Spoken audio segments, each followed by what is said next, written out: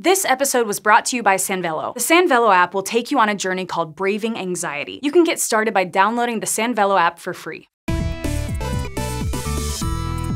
Scientists generally understand what parts of the brain are involved in talking, writing, and solving math problems. But when it comes to reading and writing computer code, the brain is more of a mystery. Programming languages like Python and C++ are kind of like languages because they contain words and abbreviations that follow rules like grammar. But they're also full of symbols and variables, which might make them seem similar to algebra. So many people have wondered, does the brain process code as a language or as math? The question may seem abstract, and the answer isn't black and white. But understanding how the brain interprets code can help us teach it better, and it can also give us unique insights into how our brains work. High-level programming languages like Python and C++ provide instructions to computers in a way that both computers and people can understand. They were developed as a happy medium between human language, which is hard for computers to process, and computers' native language of binary code, which is really hard for people to comprehend. And understanding how we understand programming has the potential to reveal how the brain learns novel, complex skills. I mean, humans didn't evolve with special neural regions dedicated to computer programming.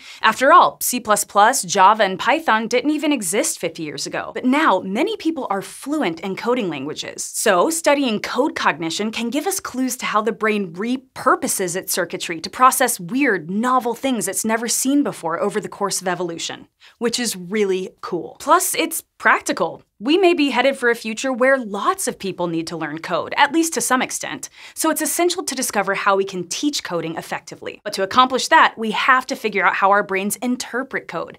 And here, there have been two main schools of thought. One hypothesis is that your brain categorizes code like it would Swahili or Spanish. That is, it activates the language system, a network of regions involved in linguistic tasks. The other idea is that your brain co-ops the neural circuitry we use for some kinds of math, including symbolic math like algebra. The math-centric parts of the brain are located in the multiple demand system, a larger network of regions involved in all sorts of logic and problem-solving tasks. Researchers have been debating all of this for a while without a clear answer. Then, in a 2020 study, neuroscientists from the Massachusetts Institute of Technology investigated the question using brain imaging. They recruited 43 proficient coders, put them in an fMRI machine, and had them solve problems shown either as a sentence or using snippets of code. About half the participants were presented with Python, a popular text-based programming language. The others used Scratch Jr., a visual programming language designed for kids, which was expected to have less effect on the language system. And based on the fMRI results, it turns out that neither the language nor the math camps have the whole story right. The study found that when most participants read and built their code, the language processing area of their brains wasn't tapped much at all. And the multiple demand system was strongly activated, but not in the regions you'd expect for a purely math-related task. See, many math tasks involve certain regions of the left hemisphere,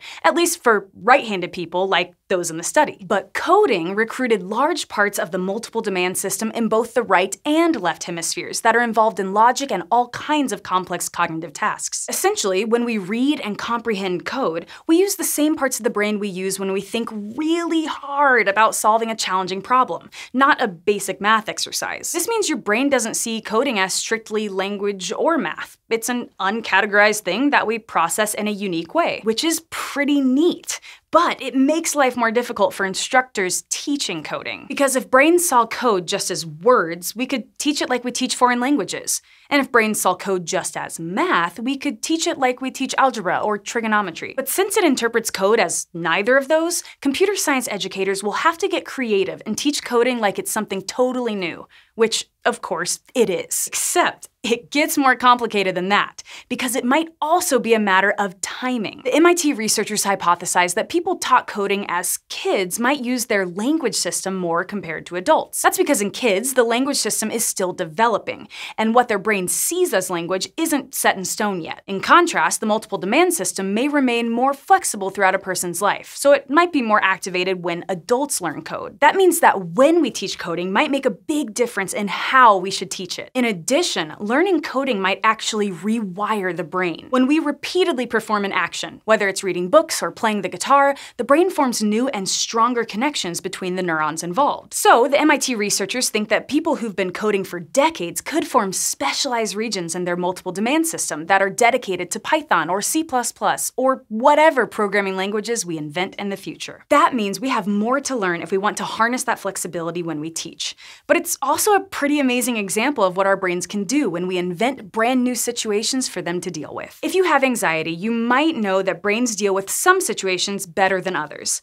Luckily, anxiety is perfectly natural, and there are ways to learn to navigate it. The Sandvelo app will take you on a journey called Braving Anxiety, hosted by our friend John Green. You'll travel through an expert-designed program that will help you identify triggers and thinking traps and teach you in-the-moment solutions for reducing stress and anxiety. Because it is possible to learn to cope with and decrease those scary feelings. You can download the Sandvelo app to get started for free.